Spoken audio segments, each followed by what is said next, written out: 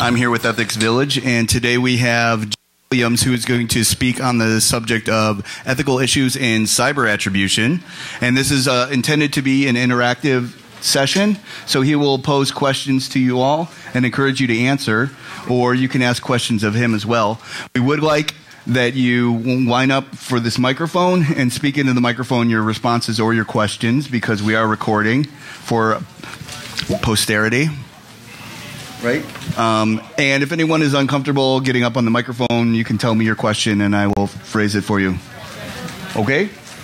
With that being said, we will get started. Take it away, Jake. Awesome. And I'm going to sit down because I've been standing most of the day, so my apologies here. Also, I'm going to stand across the walk from there. Anyway, so, actually, you know what, I'm going to stand up here. It feels weird to sit down and talk here at the same time. So, I want to talk today about ethical issues in cyber attribution. For those that don't know me, I'll probably put my slide up here anyway. I think that probably the big thing here is probably that bullet down there about the former NSA hacker, right? Because this is something we didn't used to talk about a lot at all, and then the Russians did it for me, right? So, I have a bias here, a significant bias, with the whole Shadow Brokers event. For those that ever followed that, when they dumped a bunch of tools, they also added a few folks that had worked in previous cyber operations, and that has definitely impacted my life, right? So I have a kind of a stake here in understanding, as well as trying to normalize, right, what are ethics around how we publish cyber attribution. Now, look, in their case, they were right? So they came out and said, hey, you sure to talk a lot about our operations for somebody who used to be involved in operations of your own. In other words, you've got skeletons in your closet, and made sure that I knew that they had enough fissile material to hurt me significantly. We'll just leave it there, right? And I did exactly what they said in STFU, right? Because I decided that I did a risk decision there, like we all do in InfoSec. And anyway, so I actually have quite a stake in this, and I think this is an important discussion that we really haven't talked about a lot. Except for my own personal stake, I think that there's a lot that we really don't talk about when we publish these attributions, right? So I want to walk through here. I'm going to make this a very, very interactive talk. I'm very interested to know what your opinions are. I'll happily share some of mine as well. I've spent a lot of time thinking about this, obviously, being firsthand impacted. But a little bit about me, though, as far as this life. Look, if you have to call yourself a thought leader, you're not a thought leader. You know you're a thought leader, people will tell you you're a thought leader. I hate it when people put thought leader in their bio. And I also hate people that add blockchain, needless to the solution, right? Because there's a blockchain village down the way there. I'm not saying blockchain is bad. It's not. Blockchain has lots of great legitimate uses, right? Well, three. Anyway, but that said, right, if you needlessly add it because it's cool or to get investments or whatever, you're just doing wrong, right? So, look, this is going to be really loose. I mentioned this before. My agenda is really loose discussion, talking about some ethical issues in cyber attribution. I've got a number of different scenarios that I want to walk through. I highly encourage you to hit the mic. If for whatever reason, from a of course, they are recording. If you don't want to be seen, heard, whatever in the recording, of course, Shane offered again, very graciously offered to take your question and pose it. Likewise, if you can't get to the mic for whatever reason, I present SANS all the time, so I'm used to repeating the questions. We'll definitely get these on video so that we don't lose these for posterity, right? So I'll mention here that this isn't going to work if you don't contribute as well. I can offer you my opinions all day, but I'm like one guy, right? And I'm biased, right? I'm the first to admit that I have bias. In fact, 2 hours ago for the Diana Initiative, I gave a talk on cyber threat intelligence, and bias is one of the things we talked about, right? So avoiding bad CTI, and certainly CTI is where we do a lot of that attribution at. I admit one of my biases is that I can't publish about Russia in an unbiased fashion, right? And I'm the first to admit it, right? They've impacted my life pretty heavily, and I have a hard time separating my emotion and my issues there with them, my personal issues there with them, from the actual attribution itself. I also saw a great talk yesterday with Diana about, it's actually from a lady that works over at Microsoft, Diana Kelly, and she was talking about that as well as at IBM, or the time of IBM, and it was really fascinating. One of the things she talked about was the rush to publish. Right? And we have this in InfoSec right now. And I'm not going to name any names, Bloomberg, but there's a rush in many cases to publish before you verify, some of the information there, right? And again, if you're not familiar with the Bloomberg story, you're living under a rock, but basically that they published that there was an example of, sort of a Chinese supply chain attack, the super micro servers, and something the size of a grain of rice, a small circuit the size of a grain of rice could could ultimately change how the baseboard management controller worked. Now that was really cool, and of course they never found any actual evidence of that happening. This is a really interesting analysis problem though, right? Because obviously you can't prove a negative, right? So it's very, very difficult to disprove that negative. Yeah, definitely huge there. But look, Supermicro lost a lot of money as a result of this, right? Their stock price took a dive. They spent incalculable amounts of time, right? Incalculable amounts of time working through, trying to discuss, at least through, definitely internally, what message do we send? Were there any instances of this actually happening? Amazon and Apple were both cited in the story as having been impacted. They lost lots of money there as well. And money meaning money and time. And certainly there are customers, I had customers asking me, should I get off of Amazon Cloud? China's my home. Right? Well, that's huge, right? You're talking about migrating away from Amazon, or migrate over to Google because they don't use Supermicro or something. That's a huge thing, right? So as I look at this, I'm kind of like, rush to publish, right? What ethical obligations do we have there as well? And I really liked that talk yesterday. Highly recommended there, and that was something she really talked about. Was if you're not first, in many cases, it's not worth publishing, right? So there's a lot of folks that feel that way, and as a result, how are we addressing our ethical obligations and correctness there, and balancing those against against that whole rush? Okay? So I want to talk kind of my agenda here, more or less, some of the questions that I want to get into. Obviously, issues of participation. When I talk about participation here, the primary person that comes to mind is Park, right? So Park is a North Korean hacker that we charged last year. I actually had an op-ed in we charged from last year or the beginning of this year, I can't remember now. They're all bleeding together with the DOJ charging foreign hackers, which I also have feels about. That's a legal question, not an ethical question, right?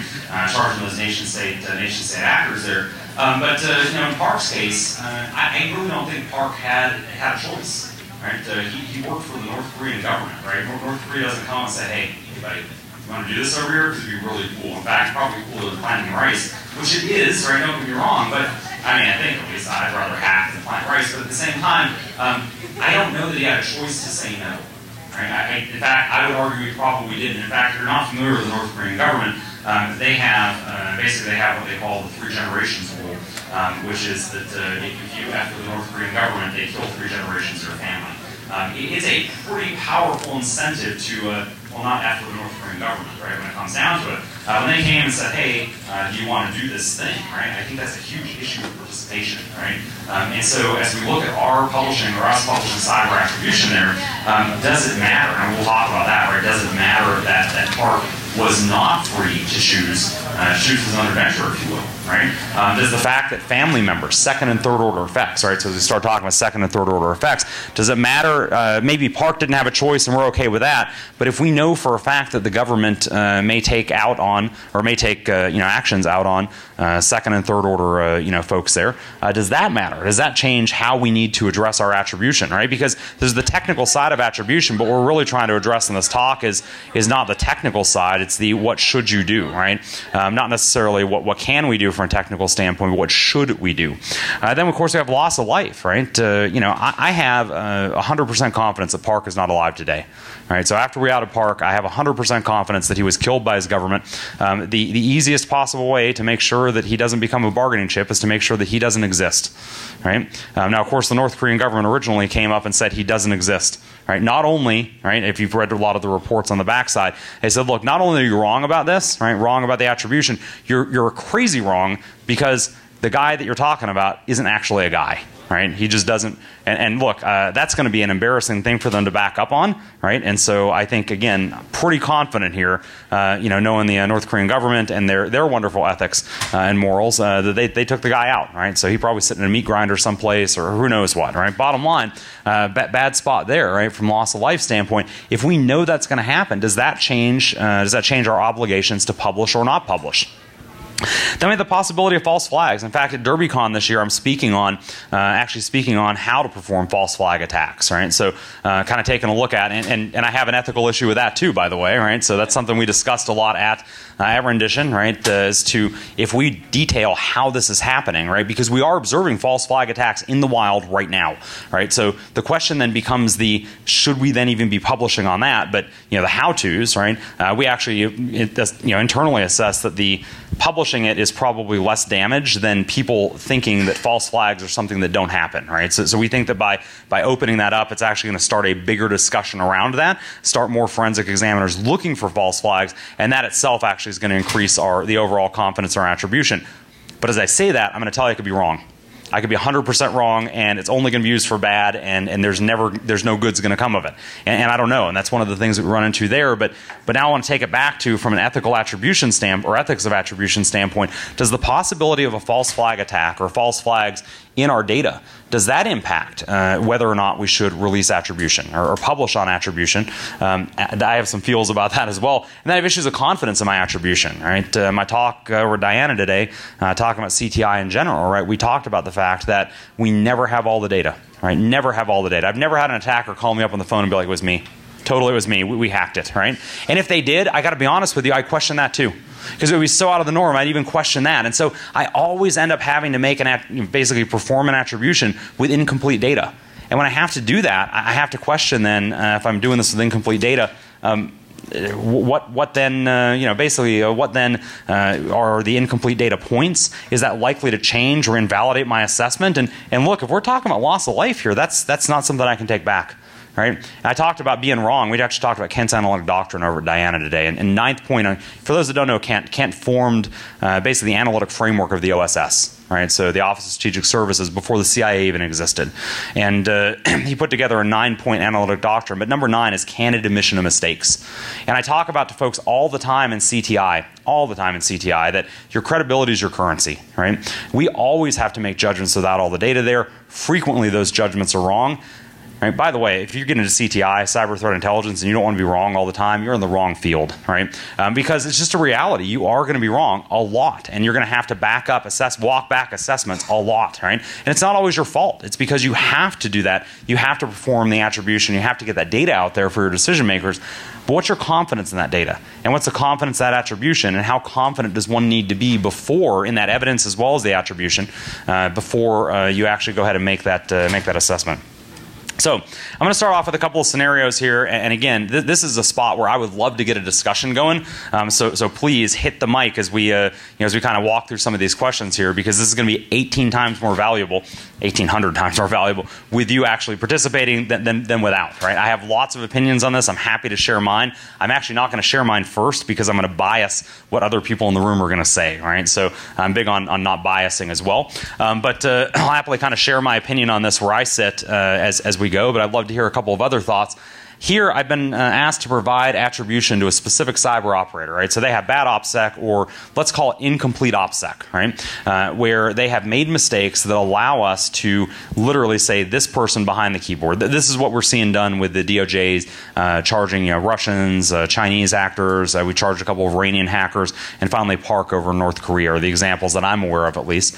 Now, the operator, once we identify them, they're not going to be extradited, right? So let's say that they say they operate in, I don't know, we'll come up with a fake country here, Russianistan or something, right? And they're not going to be extradited, right? But they're also not going to be killed. Right? So the only thing that we're going to do is we're going to limit their quality of life by ensuring that they can't travel, because if they travel outside of Russianistan, then they'll find themselves in a bad spot. So this would be a quality of life issue for said operator. The questions that I have here are, what are ethical obligations in reporting our attribution? How confident do we have to be in the attribution? How does the quality or evidence play into our decision to publish the attribution report? Now again, remember the impact here is that Joe basically is not, whoever this person is not going to be able to travel outside of his home country ever again, right? Or we'll say indefinitely throughout the future, right? And I actually have a question over here. Is it? Yeah, how can we be so sure that the ethical attribution of Russianistan is that they will not actually get rid of the operator? Yeah, so you're asking, so the question is, how can we be so sure that Russianistan isn't going to kill said operator or get rid of this person? And I'm capitulating that here to make the ethical discussion. I'll get into that in a little bit, to your scenario. But I'm starting here with an easy scenario. Well, I say easy. Maybe it's not easy, right? But basically, we're willing to capitulate at this point that Russianistan isn't going to kill, imprison, negatively impact in any way said operator, right? So actually, let's come back to the U.S., right? So we'll take that scenario, right? So let's say heck, I'll make it personal. Let's say that I get charged in China, right? It's pretty clear that China, U.S. is not going to extradite me to China, right, for my crimes against the Chinese government, right? But there are a lot of other nations that if I land there, even though they're friendly to the U.S., they're also friendly to China, and given a valid court order, would extradite me there, right? So in this instance, in your scenario, the person, we're not concerned about them being charged by their own government. We're worried about... Yeah, so in this scenario, we're not worried about this operator being charged by their own government, only by a foreign government, again, which limits their travel and, of course, limits their quality of life. Now, I threw the U.S. example out here. Honestly, being locked to the U.S. is not a significant impact of quality of life impact issue compared to some other countries, right? If you live in Morocco, let's say, Morocco is yay big, right? And you probably want to travel to Spain and other areas, and well, maybe not Spain if you're from Morocco, but you get the idea. They have a big like butting head kind of thing going on there culturally for like thousands of years. So hence the thought there. But you get the idea, right? You might want to travel to some other country, and again, what's your obligation there? What's our obligation here in the attribution side for significantly impacting the quality of life of said operator? So I'd love to know, does anybody have an opinion on this? Go ahead, hit the mic, man. All right, so. I think it depends on your level of confidence and if you're willing to disclose your level of confidence. Because if your confidence is relatively low, but you clearly disclose that your level of confidence is low, then it becomes less of an issue.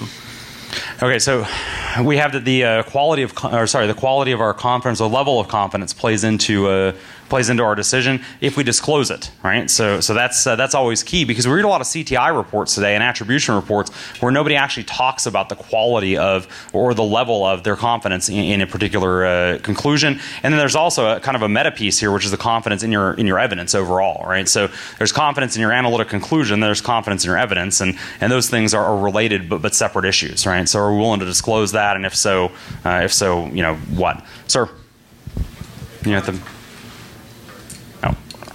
I'm easy. Take your pick. Go ahead. Well, there are two of you right in the same line there, so line of fire. So you've only kind of talked about the one side of it, though, the impact it's going to have on the operator that we're potentially disclosing. You haven't really talked about why somebody would want to disclose, and therefore what the counterweight or the benefit would be to the person disclosing. Yeah, that's very interesting. So basically, what's the benefit to us for disclosing, and what ethical issues do we have in enforcing that disclosure? Because we're talking about the counterweight of this, right? But not necessarily the ethics. And in fact, I have a scenario coming up where that specific issue gets brought up, right? So basically, as we have other impacts here, right? If we can prevent some, I say here, but basically from our perspective, if we can prevent some action from happening by disclosing, right? How does that weight versus counterweight play out? And that's actually a really, really good point there. I'd be interested to know, do you have any thoughts in this scenario under, basically what weights might impact here? Yes, I mean, if the expectation was that by doing this, and again, it depends, I think there's lots of layers of complexity there, but by doing this, you're creating a higher confidence in being able to say that a particular government actor was doing it, and then that allows you to make more back and forth between two governments as higher entities rather than a single person, then I would be more likely to say it's ethical to do it, because there's more people being impacted. Right. So basically, the kind of the conclusion or the thought process, and I'm going to paraphrase here. Tell me if I'm missing the boat here. But basically that if by attributing this single actor, right, this triggers diplomatic discussions between two nations that impact a much larger number of people, basically then, and forgive the wording here, but basically this person, using them as kind of that collateral damage or that pawn is okay, because ethically okay, because we get a larger net benefit, right, as a result. Is that accurate? Yes. Okay, perfect. And before you go here real quick, there's a gentleman over here. You had a thought? Just a quick comment on the last one. One of the issues was the level of confidence. I would argue it almost doesn't matter, because the consequence happens either way. Yeah. I imagine they would still treat it the same. Even if we're like, low level of confidence is this guy, he's still going to get it. Yeah, so the question, or the kind of the comment is, does level of confidence even matter, right? Because once we make the attribution, if basically if our level of confidence is low, medium, or high, that individual is still going to be impacted, right? No matter what. I guess from my perspective, when you say kind of it doesn't matter in that scenario, I think where it matters to me when we talk about that that level of confidence side, it's does our level of confidence influence whether or not we actually report on the attribution in the first place, right? So I agree with you. Once the attribution attribution's out the door if you say, hey, I did this attribution, it's low confidence. I think I agree with you by and large, right? That largely it's not going to impact the outcome, but I think it should. Personally, I feel like it probably should impact our decision to release in the first place, right? Particularly if we believe this to be an actual impact, a likely impact, I think that's probably where we consider that confidence level. I figure in this case, you're probably going to want to go by the golden rule, not release unless you're willing to be that person. Yeah, that's a really interesting point, right? The golden rule, do unto others as you would have them do unto you, right? If you're not willing to be that person, if you're not willing to take this impact yourself in a similar scenario, should you then release that attribution? That's a very interesting, take, right? Because there's a lot of folks that have trouble with that whole, the empathy side of being able to say, well, I would never have been in that position in the first place. I'd never signed up to be, to be that hacker on the other side of the keyboard, right? So interesting point there. Right? Sir, you had a thought? Yeah, so what I'm really concerned about is the ethical obligations if we don't. Because here's the thing. When you're talking about Russia Stan attacking Ukrainian Stan, and you're doing WannaCry, patches, not patches, black energy, whatever you want to do, and you go from one country to multiple countries affecting all of our ways of life for these international rules and norms of affecting literally billions of dollars and also quality of life for people. I mean, don't you think we owe it to that whole government for not just our country, the U.S., forget that, but really a deterrence against a country who's using not just a person, but a tradecraft to go after the second, third order, fourth order effects of the entire world, as this is kind of this whole this world globalization's happening. So don't you think we have an obligation if we have a reasonable things of confidence, because we have Interpol, these people are have indictments and that kind of stuff, and so if we don't do that, if we're just thinking about just one level person, then move that person aside. What about the other 50,000 people who are doing that for that government? Is there not a deterrent for that country to be very focused on how they want to do these things? Yeah, no, I actually don't disagree with that. Right, there really is I will absolutely agree with you that there's a human cost to cyber attribution, to not performing cyber attribution. You talked about the example of Russianistan attacking Ukrainianistan. The heck with this, Russia versus Ukraine, so as I was trying not to annoy Russia any more than I have, but never mind, whatever. It's that cat's out of the bag. That ship has long sailed. Look, realistically, when I think about that, I do think you're right. I do think that there's probably definitely a convenience factor, because here we're only talking about quality of life for one individual. If we talk about NotPetya impacted the quality of life for millions of people. No question. Impacted my quality of life directly doing incident response. I'll be the first to share that. Maersk, as we know, sent workers home, and many of those workers never got back paid. Right, so impacted a lot of those people. I suspect are working paycheck to paycheck. Right, so I think here when we talk about quality of life versus quality of life, I think it's a pretty clear. I would agree with you. That's a pretty clear balance there, right? I think things get more complicated in some of the other scenarios that we'll talk about down the road. We're talking about quality of life versus definite loss of life or predictable loss of life, right? And I think that's where I think we'll have some more interesting conversations as well. Right?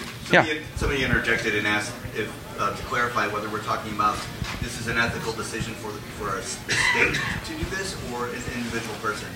Oh, that's such a great question, right? So the question that got interjected or kind of thrown out there was, are we asking about the ethics of an individual performing this action and an attribution, or the state performing the attribution, right? I would argue that we have to discuss first at a personal level, right? I think that's at least for me, and you could, at the end of the day, you can define basically define the discussion however you like, right? It could be that indeed it is we're talking about is it ethical for the state to do it, but look, for the state to perform attribution, there are analysts working to do that attribution directly, and they either choose to participate or not, right, in that action.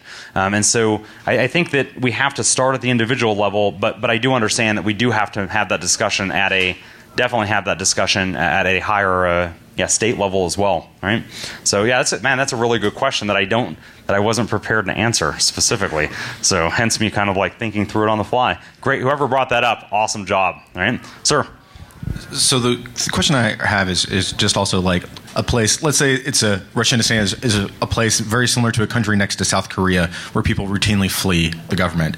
So the kind of idea here is, if we call somebody out, are we actually, if we call somebody out who works for government where they're forced to do this thing, maybe they're doing it unwillingly, are we stopping them from actually having a better quality of life? But not only that, but we also have to, if we're doing this as a state, we also have to take into consideration, are we actually blocking ourselves from having this person potentially flee at a later date and then us turn them or us use them as a source of intelligence? Because we just burn that if we do this. Yeah, I don't disagree with that, right? We do have a possible issue there of, basically eliminating, let's say that person gets eliminated, right? Or doesn't flee, or the extra pressure on them prevents them from fleeing. We then couldn't use them as an intelligence source. Also, separately, from an intelligence source recruiting standpoint, they would be very, very unlikely to work with the U.S. then in any capacity, regardless of the logistics of them fleeing, right? Typically, we try and soften them up to be receptive to U.S. or whatever your nation is, right? Home nation intervention. I would suspect that would completely eliminate their desire to work with us. I don't know how much of an ethical question that is versus a logistical question, right? And don't get me wrong, I'm not nitpicking here, but I mean, I guess we could look at ethics being kind of like, what's the greatest good for home country? Yeah, that's where we're going with that. So greatest good for home country, but that's a tough question. I certainly don't have a good answer for that. Yeah. Yeah, but you're right. There are countries where that occurs, and very primarily North Korea is a great example of that. Could we potentially, instead of providing the attribution down to the smallest denominator of the individual operator, instead provide the attribution to the level of a collective, be it government, threat actor group, etc. instead? Yeah, so this is a really good question, right? Instead of providing basically providing attribution down to the human individual operator level, should we be providing attribution at a higher level? Could we achieve the same goals with that, right? And I will tell you that is something that I am a huge proponent of, as you all know. But a huge proponent of, and for that very reason, right? Because we are unlikely to impact the individual versus ultimately versus we can still get the same statecraft approach across without saying no, is this person individually was behind this, right? Now, on the other side of this, by the way, of course, we have to look at the ethics of upholding our own laws, right? Obviously, the actions, these cyber attacks against us, whether they are a result of statecraft or not, they are illegal in our country, right? So whatever that country is that you happen to live and work in, if they get hacked, ultimately they are there's laws broken there, and of course we have an ethical obligation to uphold those laws, right? And so this is a spot where ethics, starts to get very, very. But you can do your public attribution very different than how you prosecute or start looking at finding other things. So there can be a separation between the legal handling and the ethical public. Yeah, so to that point, Jessica mentioned that there could be basically a separation of how you handle something legally versus how you handle something. I apologize, I didn't mean to just attribute you there. Sorry, that was unethical. Anyway, so without prior consent. Yes. Anyway, about that. Okay. So. Yes. So anyway, yeah, you could separate how you handle individual attribution from how you handle the legal side of that, basically upholding our laws. Sir. And more to that point, it got me thinking that you could do kind of a individual attribution without naming the individual. Mm-hmm. You can, provide a sufficient level of detail that a cyber operator in District Adam of City Beta of this country did this work to the level of degree that, if you're experienced doing it, you see the report like that and you're just like, oh, they know who I am without being named specifically, which kind of changes separates the legal and ethical issues some. Additionally, I think there's some consideration as to who they're working for, mm-hmm. that there's going to be a difference whether they are working for the state or whether they are, say, in organized crime, mm-hmm. that it might have the same effect within the scenario that, yes, even someone operating in organized crime in this country, the nation-state relations, they're never going to extradite them, but at the same time it can have the effect of getting that nation to turn the screws on that particular organized crime group to say, hey, no, you're hurting things diplomatically, stop this action.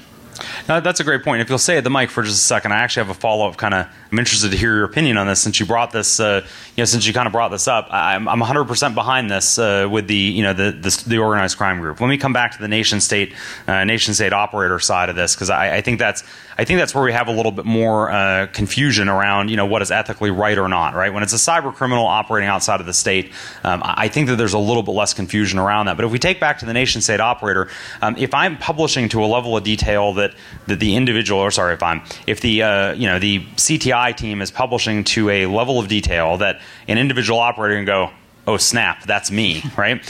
Will we not assess that those around them would also be in the similar situation, be like, oh, that's Jake, right? Exactly. Well, does that change? Let me ask you, does that fundamentally change the game, right? Would the government then not also act in the same manner, or are you saying here because it really wouldn't limit their... I think for this particular scenario, when we're talking about, affecting their quality of life and so forth, it's like, okay, well, charges aren't going to be brought, so they aren't worried about traveling to intermediate country and getting extradited or so forth. But it certainly might affect them in some regards in terms of, the government saying, okay, well, you're going back to working in a rice field. So it might have that sort of quality of life issue on them, but it's not going... I think the quality of life impact is probably going to be a lot less. And honestly, anyone who's technically skilled, the government's probably not going to say, go back and work in a rice field. It's going to be, okay, you're no longer doing this super cool job.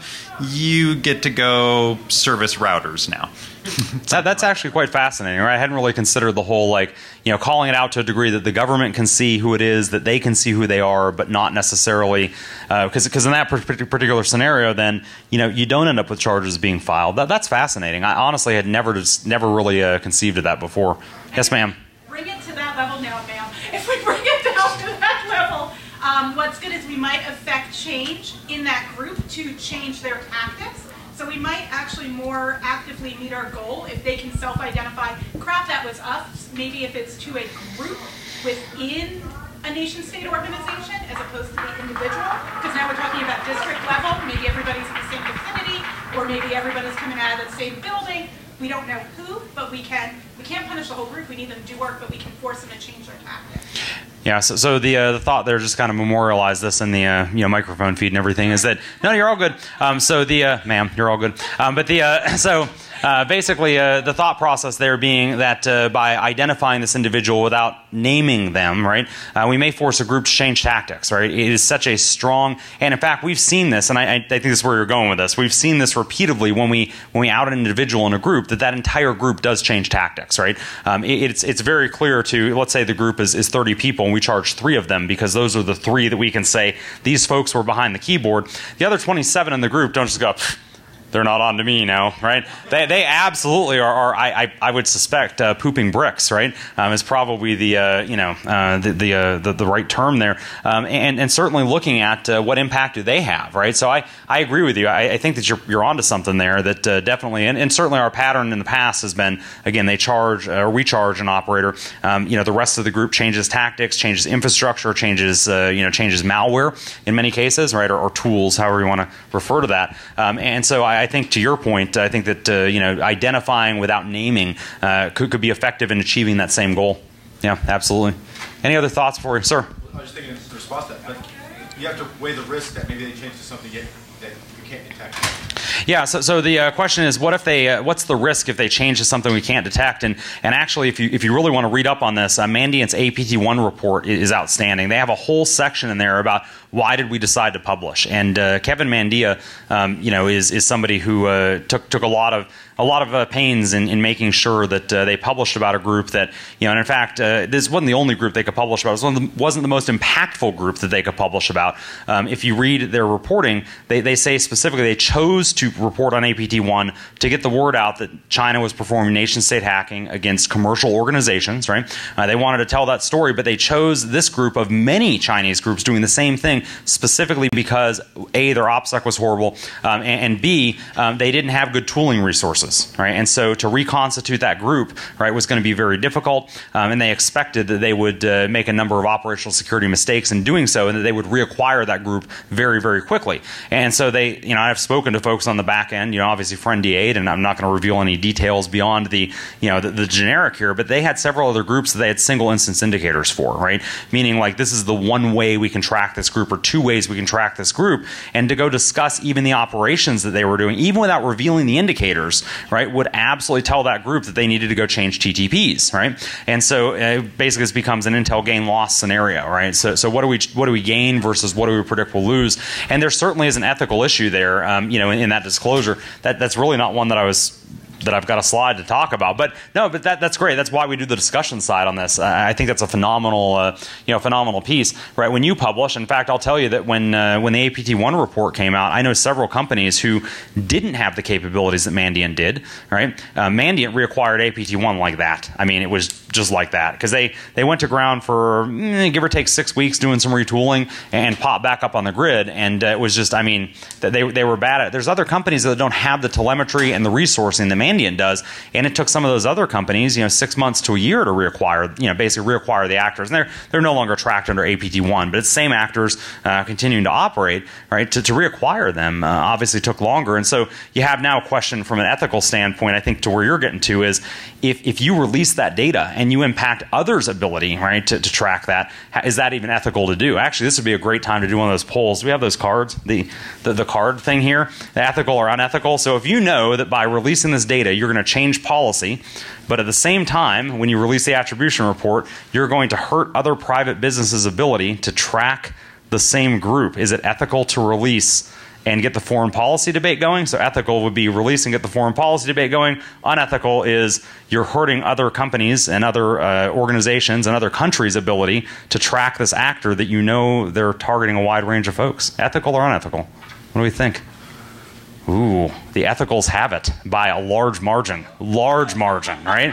Yeah. I saw a couple unethicals. Why don't we have I saw one, two, saw three. Defend their position. Yeah, I'd love to hear an unethical. Unethical. Why do you think it was unethical? Anybody? I don't see any reason that you couldn't release it internally before attributing. That's the only reason. I know it's kind of a cop out, but it seems like real easy to say, listen, everybody, this is what we're gonna do, and then next day or whatever, or in 2 days we're gonna release this, externally. I don't see any reason to jump the gun early. I know it's a little bit of a cop out, but that might not have been the spirit of the question. Yeah, so you think timing plays an issue or plays a role here, right? So timing, so basically if you could give a heads up, I would argue just in the APT1 report, and this is so great that this is actually a concrete versus a hypothetical, right? In that particular case, that did actually influence, definitely influenced statecraft, influenced, diplomatic policy, I feel like, I'm going to have to be very careful how I say this here, I think it was publicly reported that some of the intelligence services had been broadcasting some of the same stuff in the APT1 report to our lawmakers for years, and hadn't really moved the ball. But it being public did move the ball, right? Because suddenly it wasn't something happening behind closed doors. It was something that they were getting calls. Our elected representatives were getting calls from their constituents about. So, the timing I think plays one role, but also demonstrably in this case that moved the ball. Right. So again, whether or not it was ethical to do is a whole separate question, right? But it definitely moved the ball, right? I'll say why I said it was unethical. I think it's irresponsible to not consider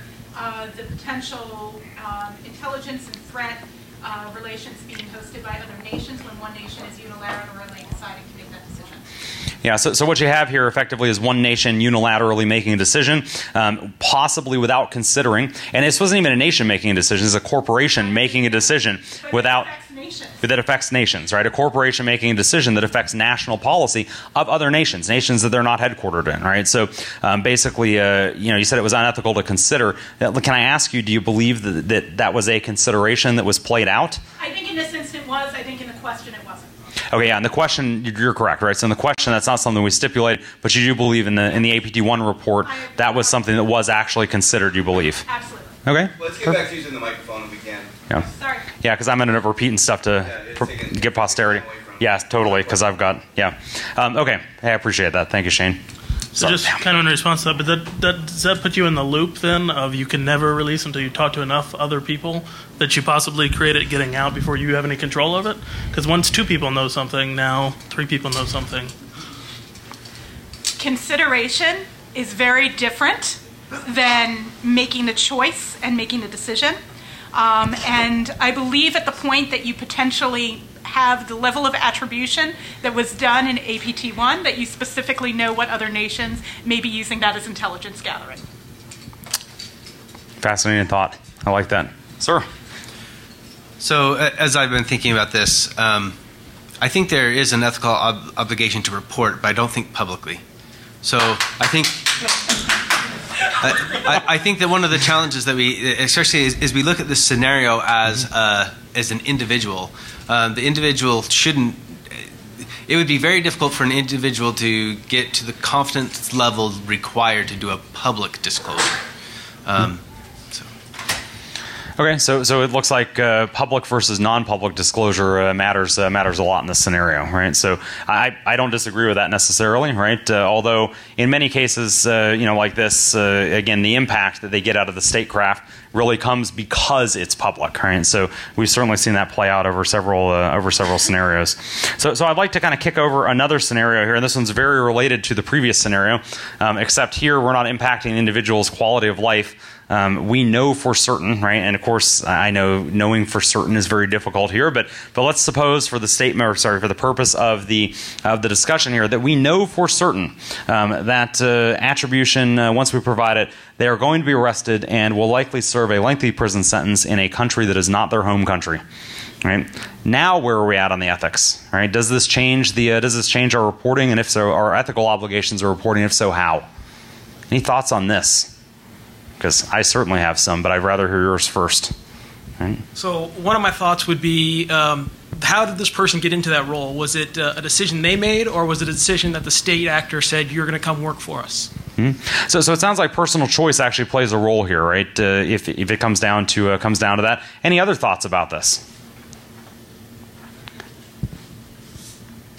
I get in first, and then. What did they do? So you're asking, what did they do specifically? Yeah, that's another great question, right? So what did they do? Was there loss of life there? Was it loss of money, right? So yeah, totally. What did they do? I think that's an important ethical consideration. Sir? Yeah, I was thinking along the lines of that, and the confidence question becomes a lot more important. That, perhaps having them arrested and serve a lengthy sentence is the end goal, but in a lot of countries that we're dealing with, they don't have the same sort of due process that we do, say, in the United States or numerous other countries where such attribution might be performed. So, essentially we would be kind of trying them in absentia before you want to put out that sort of report, because, that goes to the confidence. Do you have the same level of confidence knowing that that's going to be the result, to say that, yes, if they were here in front of us right now, we could charge them and prosecute them, convict them with that sort of end result? Yeah, so that's perfect. You hit the nail on the head. This is actually the point that we so all these scenarios we played out at my company before, obviously before coming out here. Talked to a lot of the folks there. I'll go ahead and tell you that the majority of the folks that work for me are former intelligence professionals. Most of them are operations professionals, right, who have been in the field or on the other side of the keyboard. And that was one of the first things that we hit on, right, was that we have due process and most other countries do not, right? So that was one of the first things we hit on from an ethical standpoint. The second thing that they hit on, that my analysts hit on very, very quickly, is that when it comes to the gold standard of cyber attribution, right, it's really the Five Eyes nations, right? So Five Eyes being U.S., Canada, Great Britain, Australia, New Zealand, right? Basically, the Five Eyes countries really are considered worldwide kind of that gold standard for intelligence and attribution. If we publish something, does that de facto, basically try and convict said individual, right? Obviously, we're not going to share the information behind that, all the source data behind that attribution, right? So our confidence level in that attribution will never be discussed. The actual source evidence is not going to be discussed. But the fact that we made a publication is absolutely going to get brought up in foreign, basically in foreign kangaroo court, right? Is what ends up being in many nations, right? And so that was one of the things that we looked at very, very heavily was who's making the attribution, right?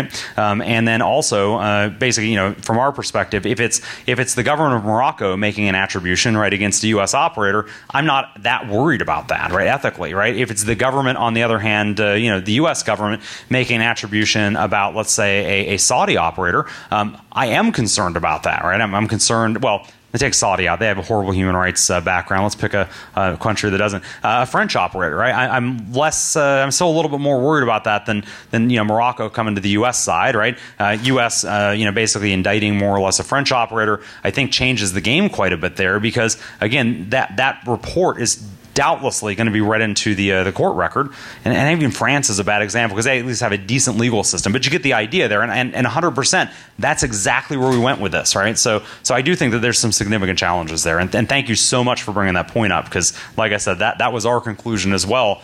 We don't have any answers, by the way. It's not like there's a good ethical framework where I go, here's where you publish, here's where you don't, right? And to somebody's point earlier, there really is that delta between me working as an operator, me working as an individual versus somebody else saying, basically the government, in conglomerate, basically making a determination there.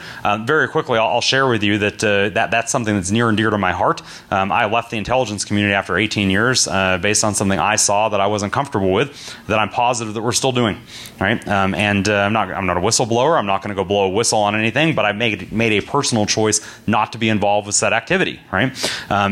Obviously, we'll not discuss any of that any further because all that. But again, firsthand, I can tell you that nation state versus individual does change the game quite a bit, right? Individually, we all have to determine, are we comfortable in being involved with whatever that happens to be. In this particular case that we're talking about here, cyber attribution, sir. The more I think about it, I'm not sure we'll be able to reach like an axiomatic conclusion that it's always, in this situation we do this, and in that situation we do this, and it may be taken for granted for the rest of the conversations. The more I think about it, that it does really depend on what we're talking about, because in a situation of armed conflict, we don't wait and try the person on the other trench. Right. We do what the troops were sent out there to do. And if we're talking about cyber, warfare on either a state level or whatever, I think it really does have to take into consideration what the consequences are of, because it may be a situation where releasing the name may set an example as to what's going to happen to other people who do have personal choice. So. That's a great. If you'll stay there for just a second, I'm interested to know, since you brought up the term cyber warfare, is it different when it's cyber espionage versus cyber warfare, and when do we cross the line from one to the other? I don't have an answer to that. It's a good question. Well, does anybody have an answer to that question? Because I think that, please come up to the mic, because I think this is an important discussion to have as we talk about, because I am actually going to hit warfare here in a minute. This is an important discussion to have. When does it cross that line? All right, so espionage is stealing information, right? Property, intellectual property.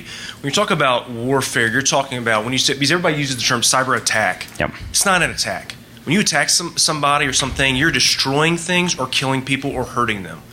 Espionage, even though you may lose money, nobody's dying in the trenches on the battlefields. And so we use this term cyber attack in these communities writ large, and we got to understand that cyber warfare and cyber attacks are completely different than, you talking about the Shamoon virus destroying 30,000 computers, and we have a hardware issue, and that's hurting a company. That's actually destroying something versus stealing property of a government or of a corporation. You still lose money, but those effects are reversible. You are collecting versus hurting or destruction. Yeah, so if I may, I'd like to, before you leave the mic there real quick, so I'd like to talk real quick about the Day's March Doctrine, right? So, because we talked about, the point of destroying something, right? That's a cyber attack, just to make sure that I'm tracking with you, but prior to that, we're not. Is that where you're at? Well, there's a range, right? There's a range. You have espionage, you have disruption, DDoS, you have these different ways to manipulate things and integrity of messages, but then finally you get to that far spectrum of actually death, destruction. Yeah. So I guess what I would question then is, let's say pre-positioning, right? Because if we roll all the way back to, in order for you to go to destroy assets, Shamoon virus being a great example there. I don't think anybody argues that wasn't a cyber attack, right? It definitely impacted Saudi Aramco in a huge way. So as we look at that, there's pre-positioning that occurred, right? They couldn't just snap their fingers and say go. They had to be in the network. They had to be in the right places in the network to achieve that effect. When do we cross the line? Because as we look at, I go back to medieval times, right? And we look at the Day's March doctrine, right? It wasn't that you could go attack somebody that wasn't attacking you yet, but you didn't have to wait for them. Basically, the kind of the rule of the nobles, as it were, was you didn't literally have to wait for the enemy to be at the gates, knocking the gate down. If they were marching an army and bringing an army and they were days' march away, right, then it was considered ethically okay to go out and deploy your own army forward. And so, that, basically fight on, not directly on our, basically on our castle grounds kind of idea.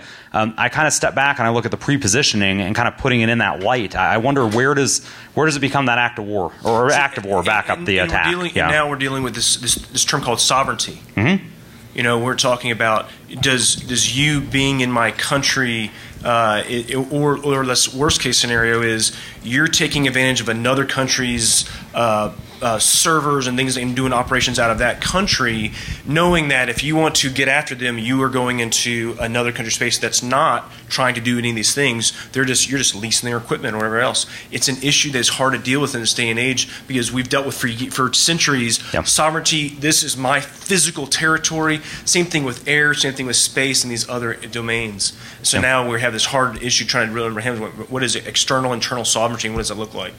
Yeah, definitely agree there. Can you do the mic? Yeah, they're gonna. Yeah, sorry. Just for posterity, right?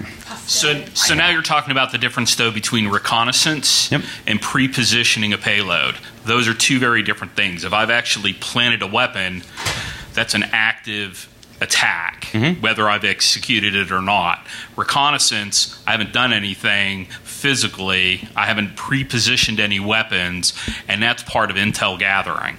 Yeah, no, that's a great point. I'll counter just by mentioning that, and I do agree with you, by the way, that the second you position a weapon, whether or not you've executed or actually detonated said weapon, I think you've crossed the line into cyber attack. And again, as we're talking about attack here, right, we're talking about impact of, basically what's a cyber attack versus espionage, because we're talking about the action here, just kind of get spinning all the way around back here. But if I have a back door in a machine, the delta between me positioning a weapon there and not, which I think we both agree crosses that line, literally is upload.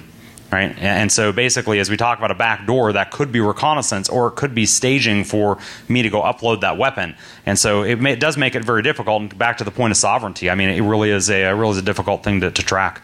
Ma'am. And if you're talking about at which point can you act, if the day's march really comes in there, especially when the espionage is a setup not for a cyber attack of destruction, but a kinetic attack.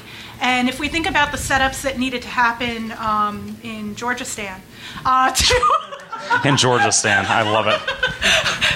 Where you had integrations of ICS networks to disable electricity to allow kinetic warfare to take place at a time when there was no anyone knowing and using social disruptions that were happening for the rest of the world to be distracted for your timing. There is bigger issues there in terms of at what point is it okay to treat it as an act of warfare when you know the attribution and you're quite certain that the end goal may not be to harm the servers you're on, but to position yourself for kinetic physical warfare. So if I take this correctly, your stance is that the ethics of this change based on the type of espionage and what is the espionage ultimate goal, right? If it's to steal intellectual property, the ethics change differently than if the espionage is to gather intelligence to support a future kinetic act. Correct. Okay, good to go.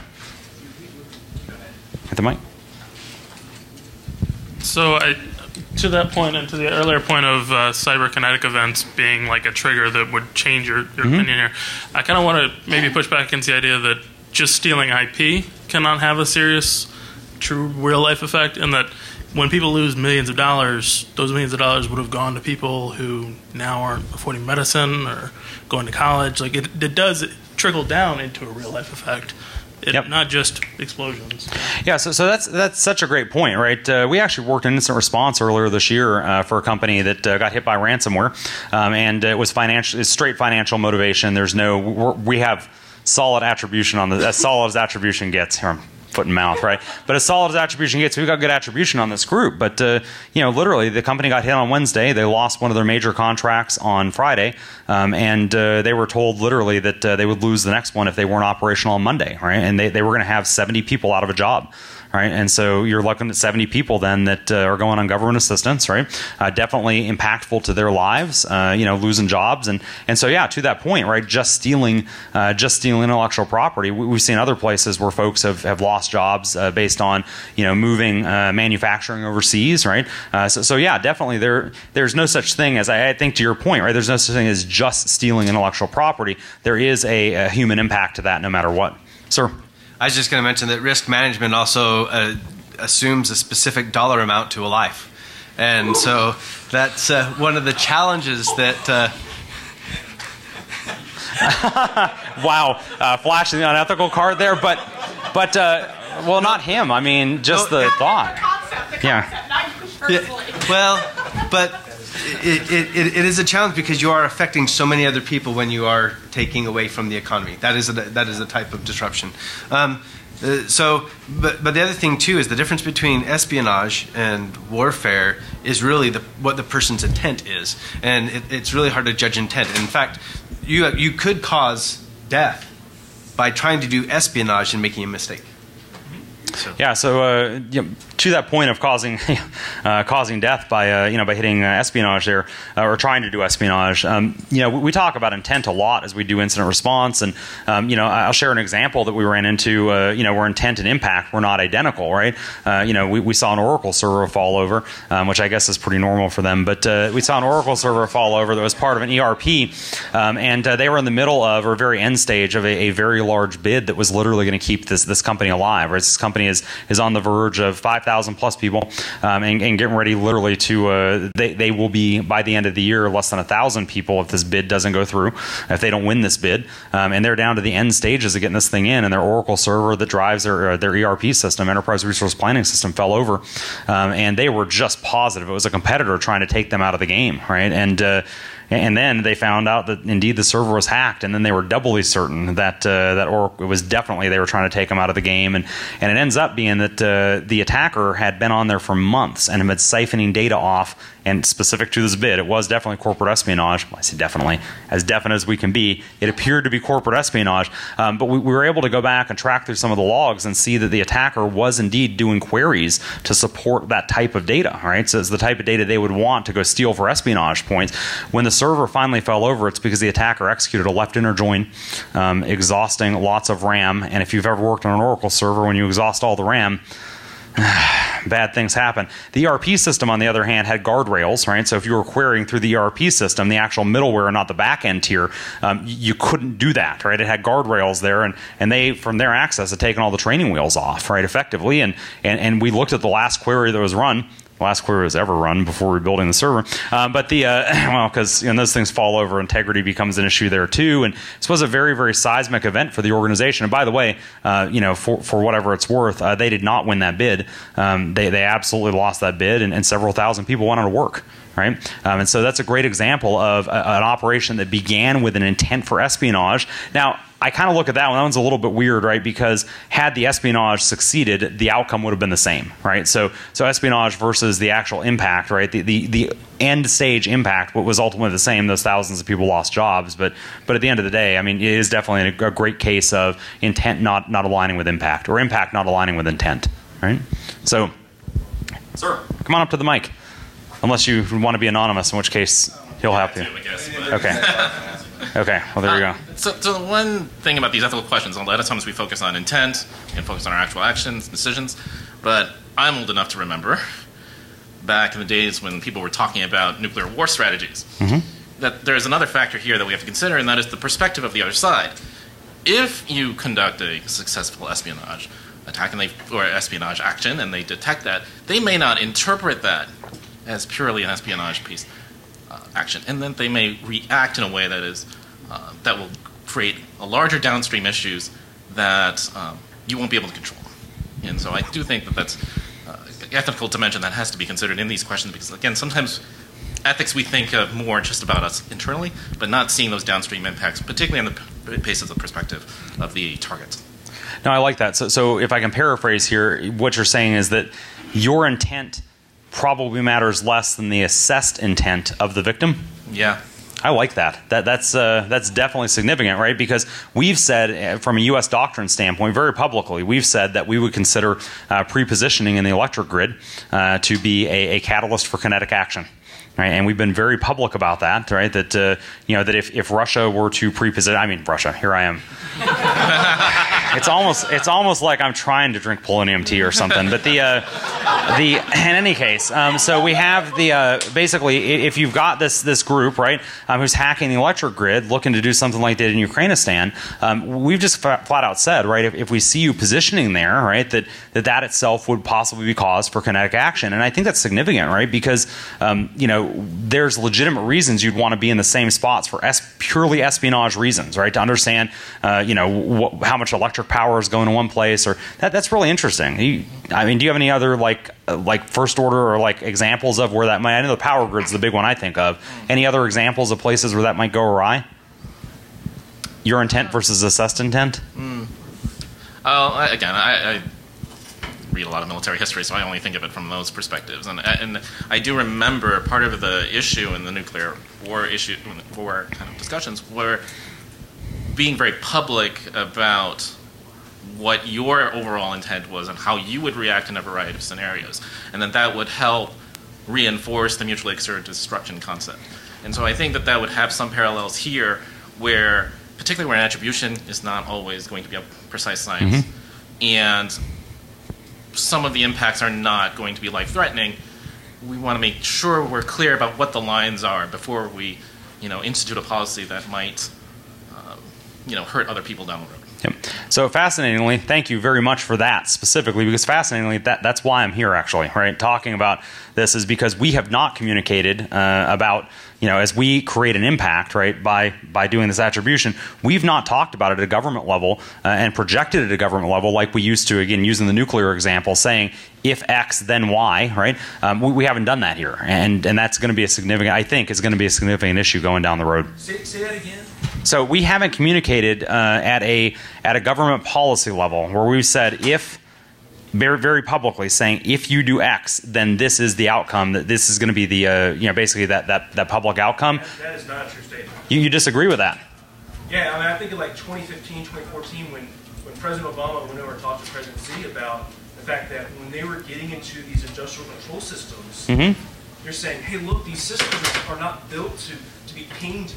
These systems are not built to be pinged 1,000 times a second, and these systems are 1960s, 70s, 80s technology. So your intent is to create espionage, to create a vulnerability in getting new power grids, water treatment plants, whatever. When we don't know your intent, but when you actually destroy the power grid in North Dakota and kill 100,000 my civilians, I'm going to react to a whole government approach, even though you meant something for espionage reasons. We're going to do a kinetic and whole government approach to this. So we have addressed these issues where it was meant to be espionage, but we realize second, third order effects are going to be something that's going to hurt our civilians. And we both agreed that we would guard how we do intellectual property espionage, how we do military targeting, those kind of things. And that was done just a few years ago. Well, I don't disagree that it was done. Obviously, don't disagree that it was done in that very specific circumstance, but and also in a more generic circumstance, we've been very public about the fact that we won't tolerate intrusions into the grid. But I don't necessarily agree with the fact that I think that we've more broadly. Not the way that we have with it's there are very clear lines. Like for instance, we know from a sovereignty perspective that if you bring a warship inside outside of international waters into U.S. waters, that there's going to be a reaction, and that reaction has been very well telegraphed what that's going to be. And I don't think we've done that to a larger extent with cyber. I think that's I think we've done it on individual cases, right? And again, the grid is such a great example of that, and you came back to that one as well. I think even on the intellectual property side, even though we telegraphed to China quite a bit, I don't know that was I think it was a very, very specific, like, hey, let's tone it down a little bit kind of thing. But obviously, if you're working incident response today, you're seeing Chinese actors still stealing intellectual property. every day of the week, right? And so, yeah. Who's the one person that's been arrested in this whole situation? Chinese actor went to Belgium to steal military intellectual property, gets extradited to the United States, Yes, sir. and he is going to court. Yeah, so And it wasn't about military, actually military property. It was about economic. right, about sending that message, right, about the economic message. So yeah, so to that point, the one person that thus far has been arrested, charged, whatever, is arrested. I shouldn't say charged because there's a lot of them that have been charged. The one that's been arrested and extradited is a gentleman in Belgium that was arrested in Belgium. I said gentleman, the spy in Belgium who was stealing military technology, right there, who was ultimately arrested and then extradited back, right? And it's, yeah, absolutely, ma'am. I think we still need to think about the ethics of the trust in publishing because of the potential of intentional misattribution and the fact that people don't always know what they don't know. And we're talking about the gold standard potentially of Five Eyes producing, but we need to consider what is the ethics of a third-party country to take an action based on analysis when there might have been intentional misattribution, and is there secondary verification before acting? Which I know now we're talking about the third party instead of the first versus the second, but I think it's critical that we contemplate that when we do our publishing. Does that make sense? Yeah, totally. So yeah, absolutely. Yep, it's a good point. Sir. So we kind of hit the. It matters what intent was, but it also matters what the consequences of that intent was and how that intent was interpreted. And there's a third part to this kind of ethical triad here, and the third one is why. So if our intent was espionage and we ended up killing 100 people, why did we do it? Did we do it in self-defense, or did we do it as an act of aggression? Did we do it out of greed, or did we do it out of fear? Or why did we do it? And so it's kind of a question for you and for the crowd is does that matter? Or is it purely, are we purely going to say it's a matter of the consequence? Well, what if it was for incompetence? Then it would really depend what the consequences are. Because I mean that certainly is a thing, right? I mean certainly, and thank you very much for that, right? Because the why question is something we really haven't talked about yet, right? Was it for self-defense? And when you talk about self-defense, I think there's another critical thing to think about as well here, and that's perceived self-defense, right? Your perception that you have to take this action to defend yourself obviously can change that game as well. Sir, oh please, by all means. I want to play too. So you mentioned that we had stated a policy that if we found Russia in our substations, that we would react. Yep. We didn't, because we found them in 100 substations, as reported in the Wall Street Journal. So my question is, last year we had someone in here that was advocating for a United States level hack back policy to create a how did he phrase it? The nuclear deterrent for hacking, and that we currently had no consequences for the countries that were attacking us regularly. So what are the ethical ramifications of that? Well, that's a great look. Hacking back is something that comes up all the time, right? By far, the best research has been done on this. Thank you, by the way, for that, because it's a fascinating side of the discussion. The best, by far, the best publication or best research done on this topic really comes out of Naval Postgraduate School. They've done a lot of work on. They've done a lot of public work. Some of it's classified, most of it is not. Or at least most of it I'm aware of is not. At least on the basically on cyber attribution, cyber deterrence, right? And the thing that you will see consistently as we look at cyber deterrence is that people consistently will talk about the issues with attribution playing into the deterrence overall, right? Because again, if your attribution isn't solid, you can't deter. Unlike, if somebody launches a missile, right? If we're talking about coming back to the nuclear side, right? If we're coming back to the nuclear side and we're talking about basically a missile being launched at a foreign government, or foreign nation, there's no question about where it came from. We have the technology at this point, right, to see where indeed that missile was launched from. So I think that does play in hugely there. I think that our ability to do good attribution and have good confident attribution, I don't have a definition for what, quote, good confident attribution means, but at the point that we're ready to do that, I think that's where we can start getting into deterrence. Because you are right, we did find them in substations and then said, yeah, but we're not going to shoot, right? We're not going to take kinetic action yet. I know we did a little bit of political posturing, perhaps, but a little bit less there. Ultimately, I think, and call this for whatever it's worth, but the majority of those that they found them in were basically were the end distribution substations, not the transmission substations. And so just on, I'll try to stay out of the tech here for a second, but the difference between the two Ukraine attacks, Ukraine attack number one that impacted a much smaller number of people, hit, I believe, if I remember correctly, 70 different distribution substations. So the end that basically distribute the power out to your businesses and factories and homes. And then the second attack that hit a much larger number of people hit transmission substations. Right, and in fact, they had written the malware, at least according to Dragos and ESET, had written that malware specifically to operate at the transmission substation layer, talk those protocols. And again, we're talking about a higher level here. That's where you see the big, high tension lines. And anyway, so hit a much larger number of people. And I think that may have been the delta in our particular case. Well, I don't know, and I don't know ethically, right? If you're not ready to, basically, if they're not in a position to create a monstrous impact, a monumental impact kind of thing. Does that change the ethics of it overall? And I don't know at the end of the day, but that's such a great point. We did say that we were going to act. We didn't really act, but I wonder if the I wonder if the cop out there for us was like, well, it wasn't transmission, so we're okay. I don't know. But again, the two Ukraine attacks, that's what separated the two was distribution versus transmission, right? So I'll go ahead and hop up to the next point. Oh, did you have a thought? Do you want to? Okay. Hop up to the next point here. I'm actually going to skip this one here because it's an operator being killed, but time-wise, there's a couple of more important discussions that I'd like to have here, rather than kind of variation of last scenario. And I'd like to, how appropriate, I'd love to talk about the national power grid was impacted by a cyber attack. Power was interrupted. There was no loss of life directly attributed to the event, right? So nobody at this point has been identified as having loss of life. But when we publish that cyber attribution, national leaders are going to be boxed into going to war, and they're going to kill hundreds of thousands of people in the aggressing country. Ethically, we were going here no matter what, right?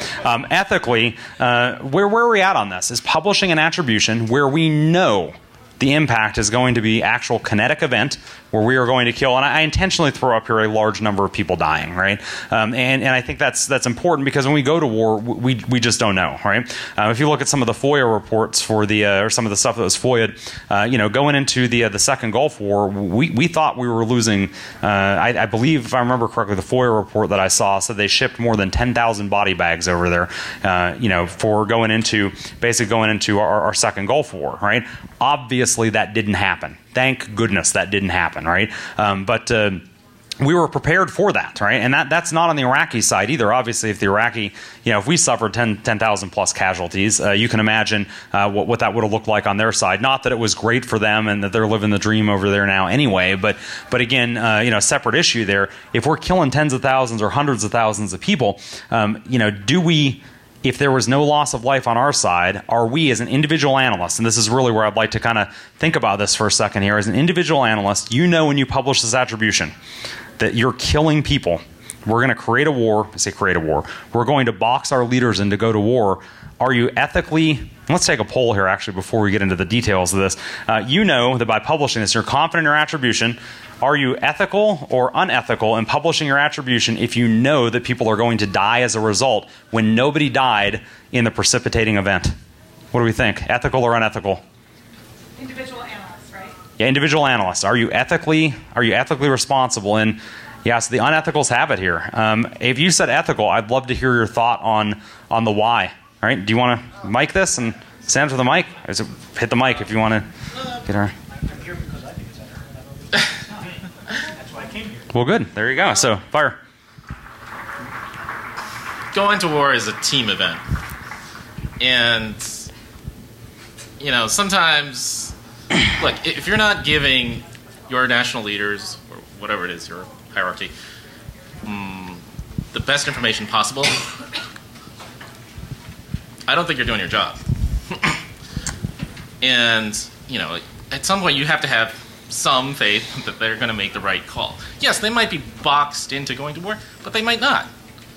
So why would you assume necessarily, why would you have the arrogance per se to assume that you know what's going to happen down the road when you give that piece of information?